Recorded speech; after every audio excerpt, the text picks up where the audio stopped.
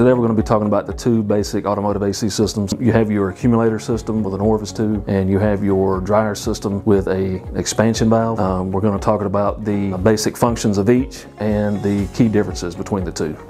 Alright, so right now we're talking about the orifice tube accumulator system.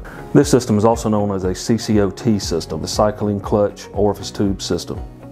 It's mostly found on GMs, Fords, Chryslers, all the way from early 90s up to present. So you start the compressor, you come out of the compressor through your discharge line, your hot, high pressure line. You go into your condenser, which is actually going to release heat from the refrigerant. It's going to cool it down and come out through the liquid line. In this case, in the liquid line, your orifice tube, it could either be at the condenser or at the evaporator, somewhere in between. So your orifice tube is your expansion device. And that's where you go from a hot, high pressure liquid to a cold, low pressure liquid. This can be called a flooded evaporator system because your whole evaporator is actually flooded with cool refrigerant. When the refrigerant leaves the evaporator, on this system it goes into the accumulator.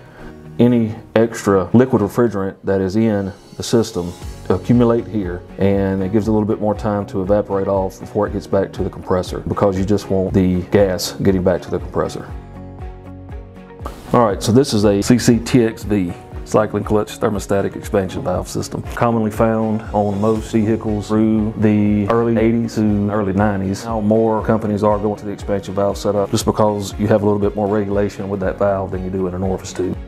Your refrigerant is going to leave your compressor and it goes through the discharge line through the condenser, and here it's actually going to release heat into the air so it can lower the pressure down. When the refrigerant leaves the condenser, it goes through the liquid line into the dryer. The dryer has a desiccant in it to take any moisture in the system out. It also has filtering properties that any particles that may be in the refrigerant will be left there. Then to the expansion valve, it's a device regulated by temperature. There is a metering device in there that's actually reading the temperature of the incoming and the outcoming refrigerant from the evaporator and making the determination to let more or to restrict the refrigerant going into the evaporator. And from the evaporator, when it comes out, we're back to a gas, and we're back to the compressor.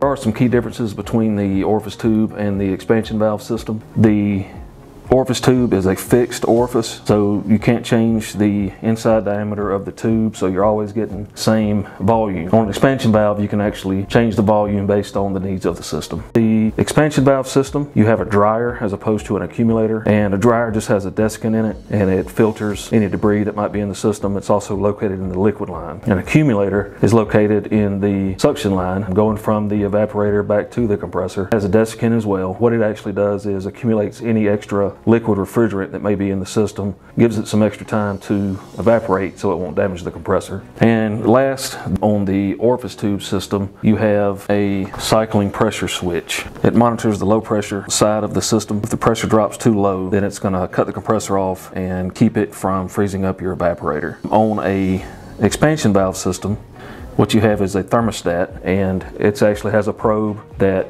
will make contact with the evaporator. Newer systems have a thermistor, which does the basic same function. When the evaporator gets to a certain temperature, it'll cycle the compressor off to keep the evaporator from freezing up.